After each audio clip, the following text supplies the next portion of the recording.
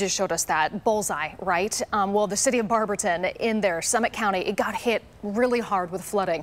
A number of people who live there, they had to be evacuated, and multiple homes have flooded.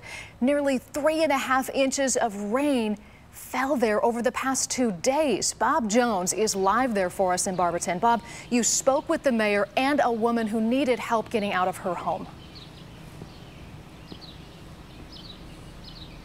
Well, Katie, we are on West 14th Street, actually 14th Street West, near West Hopkins Street, and this street is one of several closed to traffic because of severe flooding. Take a look and you can see the water, which was between 2 and 3 feet at one point, covering almost all of 14th. Many of the residents here are dealing with flooded basements. About 3¼ inches of rain has fallen in Barberton in just 36 hours. The stormwater proved to be too much, overtaking some streets that are prone to flooding, including 14th and 15th Streets and Barber Road near the high school. Many people have 3 to 4 feet of water in their basements. Some have lost their hot water tanks, furnaces, and other belongings. The mayor says about 10 people who were either elderly or have health problems were evacuated from their homes. We saw a neighbor, Bob Norris, help load Teresa McCreary onto his pickup truck. She recently had knee replacement surgery, and with the uncertainty of the rising water in her home, she needed to get out as soon as possible.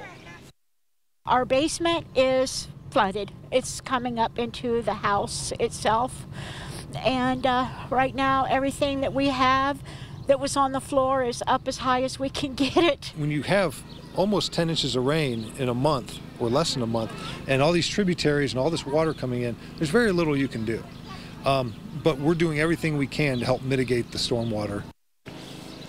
The city is now in the process of setting up shelters for those who cannot stay in their homes. We're told there are some shelters set up at the YMCA and also at one of the other facilities here in town for the Salvation Army. Several residents say they are frustrated because they've lived through other damaging floods in the same part of Barberton and they want to fix. The mayor says the city has been trying to mitigate the problem by cleaning out storm sewers, and they're trying to clean out more of the existing retention ponds. We'll have more on this developing story throughout the city of Barberton all day on News 5. Live in Barberton, Bob Jones, News 5.